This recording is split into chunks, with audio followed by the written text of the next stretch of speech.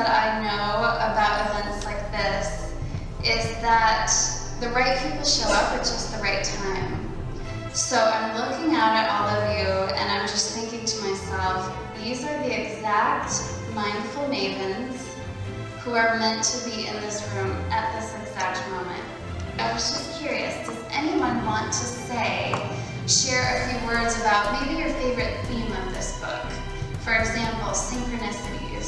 All through this book, all 369 pages, I feel like every page was some kind of synchronistic event from his life that he would then recap. And like Marisa and I were talking about earlier, you could tell he's a teacher because at the end of every chapter he's recapping and drilling the points home, and I got so much out of that. So some of the themes were like synchronicities and manifestation were my favorite topics. Anyone care to share what your favorite theme was, or maybe the favorite thing you got out of this book? Hi everyone, I'm Jen. Jennifer Dworak, thank you so much. Do you want to share first? Ow, ow! Jay Dworak in the house. Do you want to share first? Sure.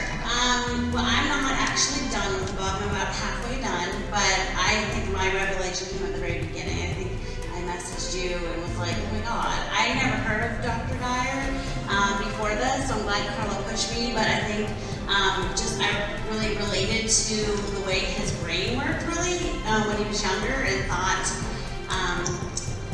in the high school ages, the book starts like when he's young and goes through his life. So at the very beginning of the book, I really related when he was in high school and realized like he's a little bit different than everybody else. He thinks about the world a little bit differently and maybe has more awareness than a normal 17-year-old would have. So that's... How many people have ever felt like you're a little different than everybody else, or at least those around you, or, yeah, right? It was just a really beautiful theme, and yeah, go ahead. That was kind of the biggest thing that I got out so far. I loved getting your message. So Jen messaged me on Facebook, and she's like, oh my god, Carla, this book! Like, it just was really, really resonating, and I was like, I know. It's so good. Part of the 2%, right? Yeah, 2%, baby. That's it. When I got Jen's message, so it was shortly after we had announced the book, and messages were coming in from the Facebook group, and everybody was just like, oh my gosh, this book, it's amazing. I'm resonating with him so much. And obviously, I mean, Dr. Dyer has touched so many lives. I didn't know this, that he was on PBS publicizing all of these books that he's written. So basically, in my view, the book takes us on this journey of every book he's ever written. So it was really hard for me not to stop reading this book and be like, oh, I want to read that book now, I want to read that book now, because it just went through, and he's written like 41 books, I believe. So, because this is his memoir, it takes us through that journey of every book he's ever written, from Erroneous Zones to Wishes Fulfilled, which I'll talk a little bit about tonight, The Power of Intention, which I haven't read yet. And I thought it was really interesting how in the beginning of his career, he started with books on a really psychological basis because that's what he was so interested in. And then you see him through the course of this book, as he's telling his story, gravitate toward the more spiritual realm. And when I say spiritual, I mean there's nothing that Dr. Dyer didn't believe, because one of his favorite quotes was, with God, all things are possible. So, I mean, really, there's nothing he didn't believe was possible, you know? So, in terms of the spiritual realm, that made things really interesting. And as you get through, if you're not quite through the whole book yet, as you get toward the end, you're just mind blown. You're like, wow, I never thought of this, I never thought of that. And for me, spiritually, I'm okay with that really broad perspective.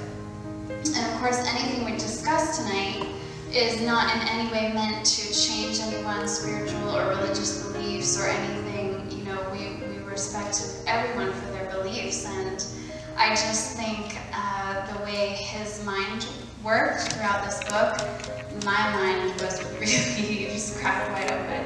And I read a lot of this stuff, so that was really cool for me. So Jen, you said, OMG, capital letters, exclamation point, blah, blah.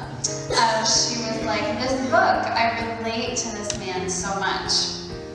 This is how I feel and always have, like I sometimes see the world differently than everyone else.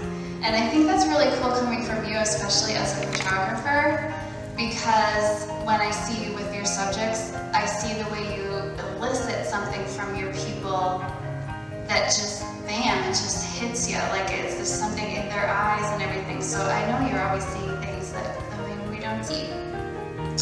And you talked about the choices in your life having been, you could kind of see how they were guided. Now, I thought that was really cool.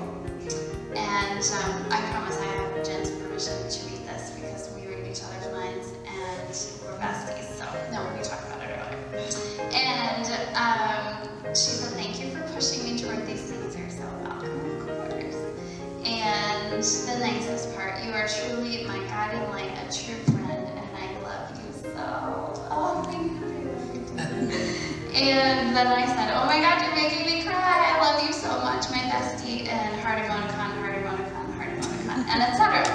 So that was a little conversation, but I wanted to share, you know, one of those messages with you just to say, like, this is how books make us feel. Like, I have goosebumps all over